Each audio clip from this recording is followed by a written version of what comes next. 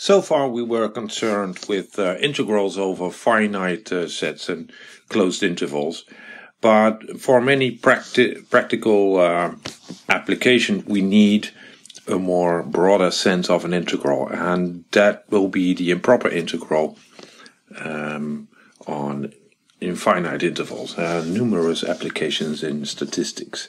Well, consider for instance the function fx equals 1 over x squared, and we're going to produce the surface area function, the area function at, which is the definite integral from 1 to t fx dx. So this is the picture. In blue we get the area enclosed by the graph of f in between 1 and t and the x-axis. So since we have a simple function, we can actually calculate at.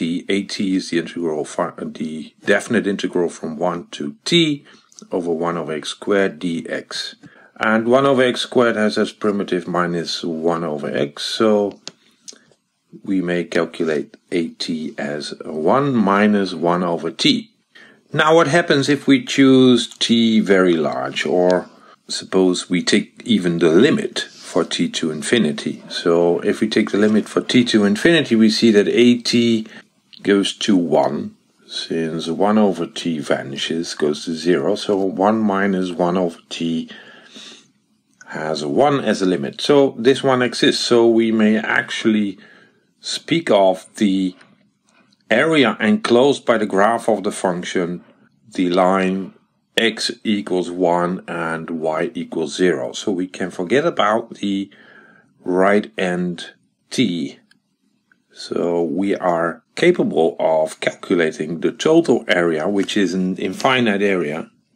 So there's a infinite region, but we still can speak of the total area of this infinite region.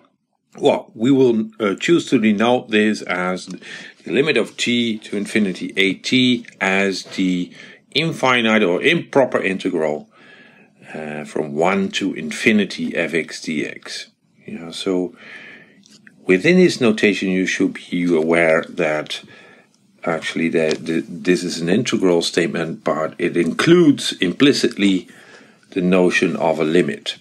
When such is the case, we will call an integral improper.